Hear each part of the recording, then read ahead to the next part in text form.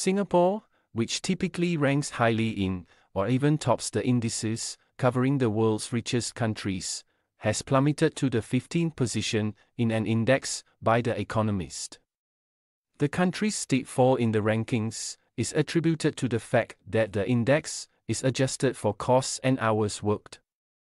Asserting that comparing the wealth of nations is harder than you might think, the British publication noted that the commonly used metric of dollar income per person fails to consider international variations in prices and the number of hours individuals dedicate to their work to earn their wage.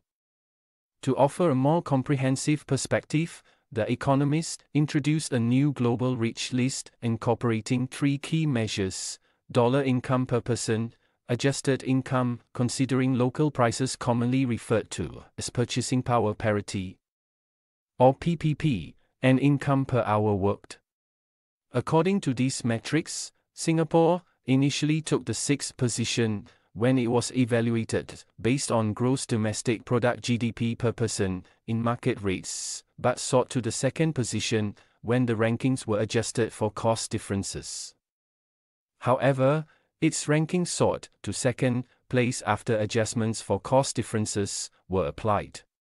The ascent was short-lived, as Singapore took a drastic plunge to the 15th spot when further adjustments were made, factoring in both costs and the hours people work to earn their wages. The data published by The Economist exposes a surprising reality.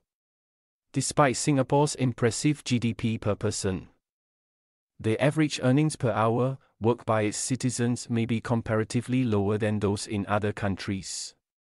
This suggests that Singaporeans may accumulate substantial incomes due to extended working hours rather than higher hourly wages. In contrast, the index indicates that citizens in other countries, while earning less overall, may benefit from higher earnings per hour as a result of working fewer hours in total.